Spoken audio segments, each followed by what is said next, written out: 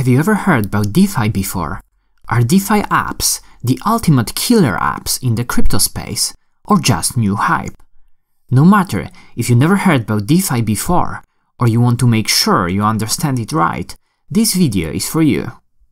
DeFi, or Decentralized Finance, is a movement that aims at making a new financial system that is open to everyone and doesn't require trusting intermediaries like banks. To achieve that, DeFi relies heavily on cryptography, blockchain, and smart contracts. Smart contracts are the main building blocks on DeFi. If you don't know what smart contracts are, or you want to refresh your knowledge, you can pause this video and watch my introduction to smart contracts video first. It's worth noticing that currently most, if not pretty much all of the DeFi projects are built on Ethereum. The main reason for this is the Ethereum's fairly robust programming language called Solidity that allows for writing advanced smart contracts that can contain all the necessary logic for the DeFi applications. Besides that, Ethereum has the most developed ecosystem across all the smart contract platforms, with thousands of developers building new applications every day, and the most value locked in smart contracts, which create an additional network effect. In fact, all the DeFi protocols mentioned in this video are built on Ethereum. Now, let's see how it all started. One of the first projects that started the decentralized finance movement was MakerDAO. MakerDAO, founded in 2015, allows users to lock in collateral such ETH and generate DAI, a stablecoin that by using certain incentives follows the price of US dollar. DAI can be also used for saving on Maker's Oasis platform. This recreates one of the pillars of the financial system, lending and borrowing. In fact, DeFi is trying to create the whole new financial ecosystem in a permissionless and open way. Lending and borrowing is only one part of this ecosystem.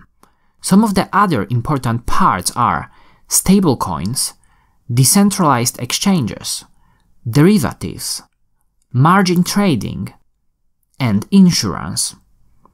Let's talk about each of the categories one by one. Besides MakerDAO that we just mentioned, there are a few other important DeFi projects in this category. The main one is Compound. Compound, at the time of creating this video, is the biggest DeFi project in the lending category, with around $630 million worth of assets locked in the protocol. Compound is an algorithmic, autonomous interest rate protocol that allows users to supply assets like Ether, BAT, 0x, or Tether and start making interest. Supplied assets can also act as collateral for borrowing other assets. Another popular DeFi project in this category is Aave. With clever use of smart contracts and certain incentives, we can create a stablecoin that is pegged to the US dollar without having to store dollars in the real world. We already mentioned MakerDAO that essentially allows the users to lock in their collateral and generate DAI. DAI is a good example of an algorithmic stablecoin. Besides DAI, there are multiple other non-algorithmic stablecoins like USDT, USDC, or PAX. The main problem with them is the fact that they are centralized, as there is a company behind them that is responsible for holding the equivalent of the value of stablecoins in US dollar or other assets. Nevertheless, these stablecoins gained a lot of popularity and are extensively used in DeFi applications like Compound or Aave. Decentralized exchanges, or DEXs, in opposite to standard centralized crypto exchanges, allow for exchanging crypto assets in a completely decentralized and permissionless way, without giving up the custody of the coins. There are two main types of dexes: the liquidity pool-based and the order book-based ones. A few examples of the liquidity pool-based ones are Uniswap, Kyber, Balancer, and Bancor. Loopring and IDEX are examples of the order book-based ones. Similarly to traditional finance, derivatives are contracts that derive their value from the performance of an underlying asset. The main DeFi application in this space is Synthetics, which is a decentralized platform that provides on-chain exposure to different assets. Margin trading, also similarly to traditional finance, is the practice of using borrowed funds to increase a position in a certain asset. The main DeFi apps in the margin trading space are DYDX and Fulcrum. Insurance is yet another part of traditional finance that can be reproduced in decentralized finance. It provides certain guarantees of compensation in return for a payment of a premium. One of the most popular applications of insurance in the DeFi space is protection against smart contract failures and protection of deposits. The most popular DeFi projects in this space are Nexus Mutual and Open. Another really important, although not strictly limited to finance, part of the DeFi ecosystem are Oracle services that focus on delivering reliable data feeds from the outside world into the smart contracts. The most popular project in this space is Chainlink. These are pretty much all the main parts of the DeFi ecosystem. They can also be combined together in multiple various ways. We can think about them as money Legos, as more complicated DeFi projects can be built on top of the existing blocks.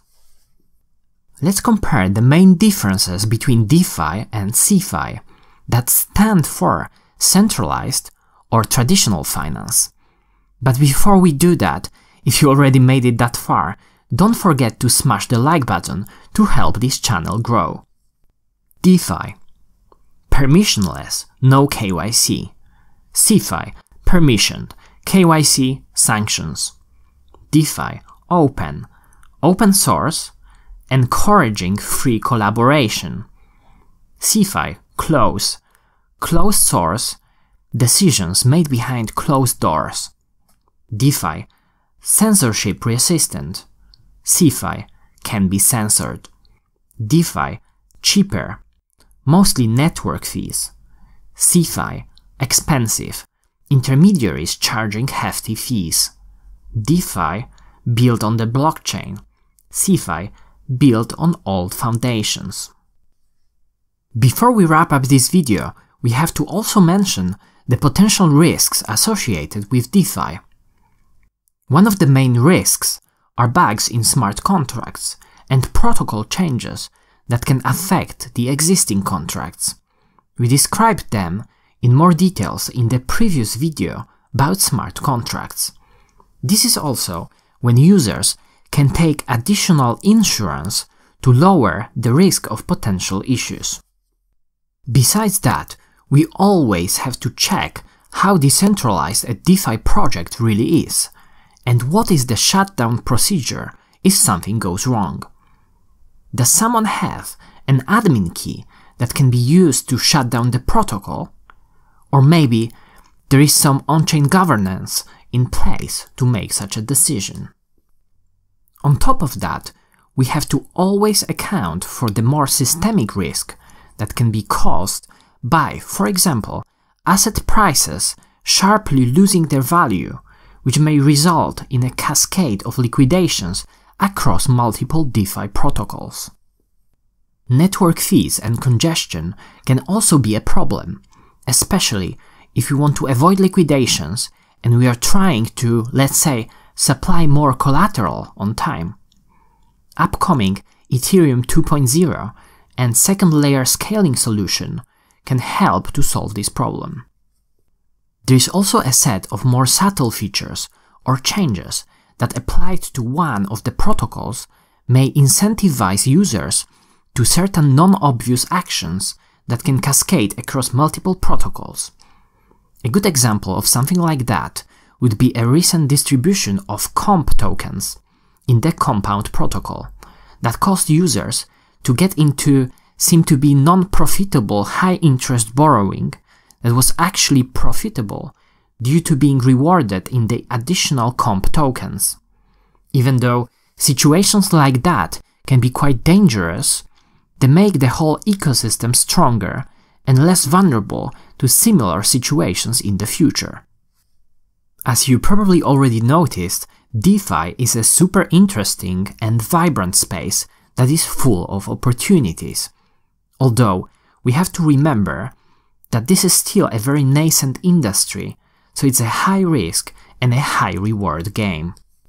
DeFi is the closest thing that can actually disrupt the traditional financial industry. In opposite to most of the fintech companies, DeFi is built on the new rails instead of relying on the outdated technologies and procedures. Currently, most of the financial products can be only created by banks. DeFi is open, permissionless, and enables cooperative work in a similar way to the internet. Although DeFi is currently built predominantly on Ethereum, with more adoption of interoperability protocols, we may see more projects being built on different chains in the future. This was only an introduction to DeFi. In the following videos, we'll be focusing on each part of the DeFi ecosystem separately, so stay tuned and subscribe to the channel. If you find this video informative, hit the like button and don't forget to subscribe if you're interested in DeFi, crypto, and financial technology. Thanks for watching.